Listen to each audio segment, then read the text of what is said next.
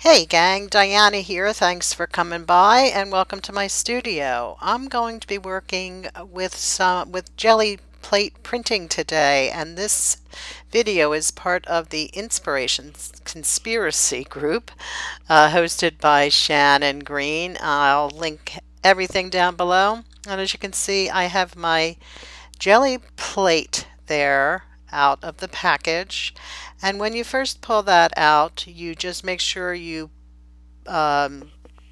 save the clamshell packaging and take off the two pieces of plastic that are at the top and bottom of the jelly plate. And the jelly plate is like I think it's kind of like the best description is it's a jello jiggler, and it's a thick gelatin type of substance. And I have some golden paints out here, just giving them a shake. I've sped everything up because this video was really long.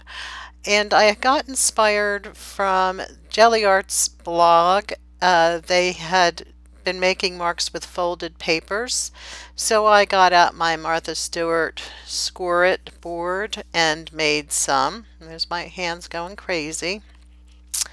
And I just thought they made some really nice marks. So I also wanted to mention that just because I'm using golden paints does not mean that you have to use them. You can use any kind of paint with this printing. And I've also used pigment ink, and I'm going to actually link that video up in that right hand corner. You'll see that little eye. So here I am with my little fan, squiggling along, pushing it around, and just generally making some little marks there in that. Believe that's dialeride yellow. I wanted to use the Hansa, no, I think it's Hansa medium. I wanted to use the Hansa light, but picked up the wrong color. Best to start with these kinds of printmaking, or anything really, is working from light to dark. So once that marks are made, just lay the paper on top and pull your first print. And then you can see that there's plenty of paper left over here, and I'm using some deli paper to pull another print and pretty much clean my block off there.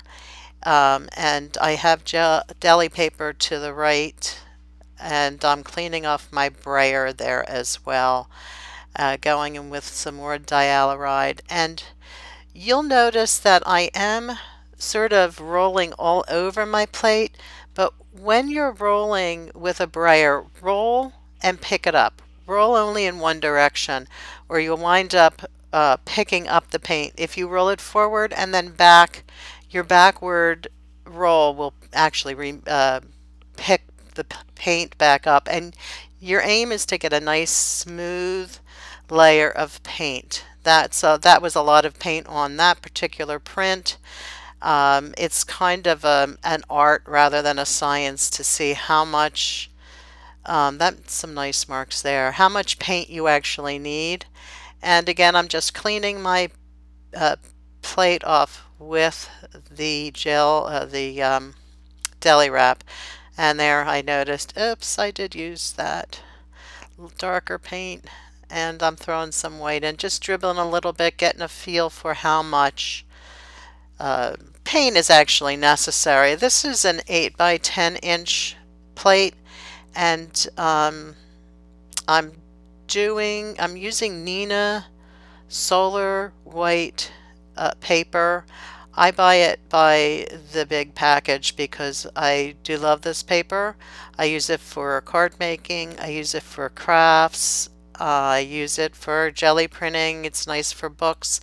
Not great for watercolor, but generally that's okay. I am planning to make a book. Oh, that got some really nice marks on that piece. I like that one. I am planning on making a book from this little session, and so I don't know, maybe if you want to play along with me, maybe I might have made 10 pieces of paper. Now I'm putting down some teal and again some white, just to lighten that teal up a little bit, and a squirt. And again, I tend to ignore everything my art teachers told me in printmaking, and instead of doing it nice and neat, I go all over the place like I'm ice skating. But anyway, it's just as long as you try to not go back after you go forward. And I like this print too. This later is like that's one of my favorite prints, I think. And lots of leftover paint, and came up really clean too. And some of these pieces will be great for printing on top of, as you'll see as we go along here. And oh, that looks good, the teal with the yellow underneath of it. Try to choose colors on the same side of the color wheel so that you don't wind up with mud on your first time out. And here I'm using a wallpaper seam roller and with glued on foam, craft foam, and that's a self-stick kind. I just cut some pieces out. I do have a video coming up. A couple people asked me about roller stamps, so I will be doing a video on that at some point. And here I'm adding some acrylic. That is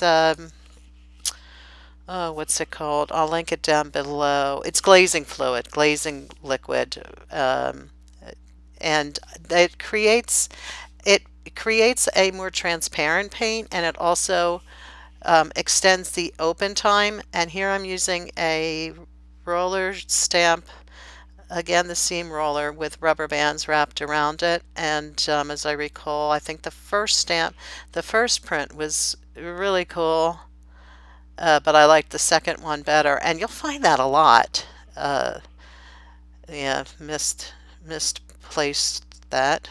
The first print is nice, and you'll find that the second print, or what they call a ghost print, is sometimes you might like that better. I did with that particular print.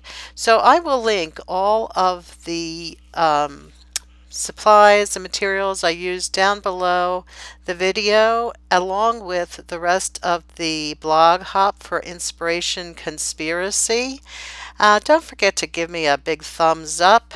Pop over to my blog to see more ideas and comments, and if you subscribe to me, you'll get a heads up on when that bookbinding tutorial comes up.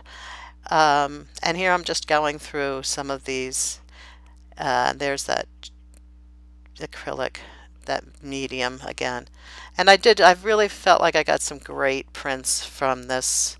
About an hour session, hour and a half, plus folding, which took about an hour, but that was well worth it because I used cardstock, and those little folded pieces will hold up for another spree. So don't forget to like, share, and do all that good stuff for me, and I'll see you soon.